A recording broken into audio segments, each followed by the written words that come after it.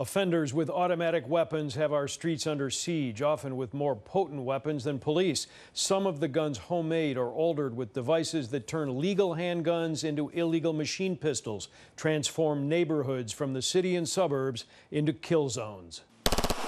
This was the sound of rapid-fire gunshots described by witnesses in Willowbrook at a mass shooting there in June.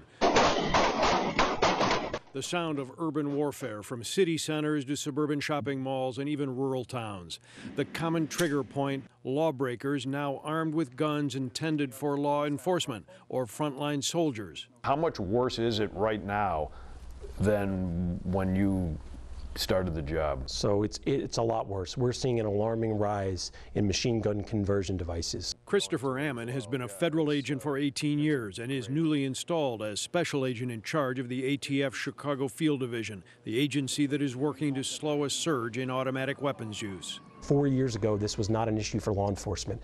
Early on in my career, rarely if ever did you see machine guns being used in violent crimes.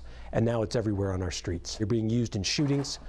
These shootings are becoming, we're having more victims. They're becoming deadlier because you're able to get off, in some cases, 30 rounds in a matter of seconds.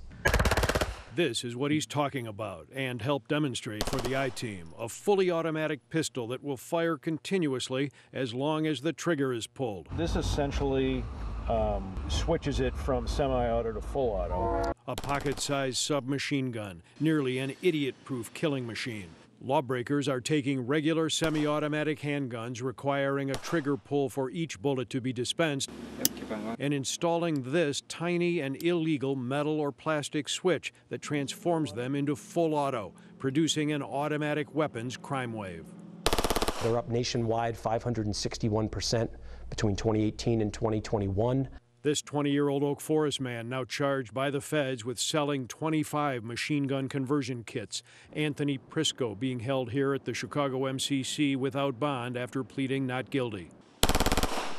ATF teams in Chicago trained to deal with these weapons of vast destruction in the hands of mostly untrained criminals. Essentially the same power as a Tommy gun in a pistol. A majority of them are coming from overseas, places like China, Russia.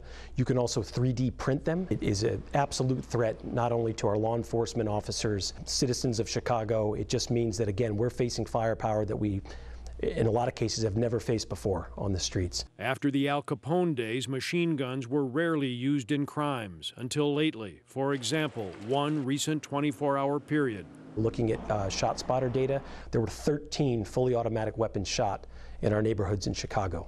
13 in the past 24 hours. That's how often these are being fired. And I go back to conducting a traffic stop, and you may not know anything about the individual you're facing, and that person has a Glock with a 30-round magazine. They can unload that magazine in less than 2 seconds in your direction. I would call that outgunned, no matter what type of weapon you're carrying. Ammon tonight says his top priority as the new head of ATF Chicago is retaking streets now under siege, interrupting automatic weapon use here. He aims to reduce the number of those illegal guns and components landing on the streets and arresting those who traffic and use them. Watch breaking news on YouTube. Subscribe to ABC7 Chicago Eyewitness News.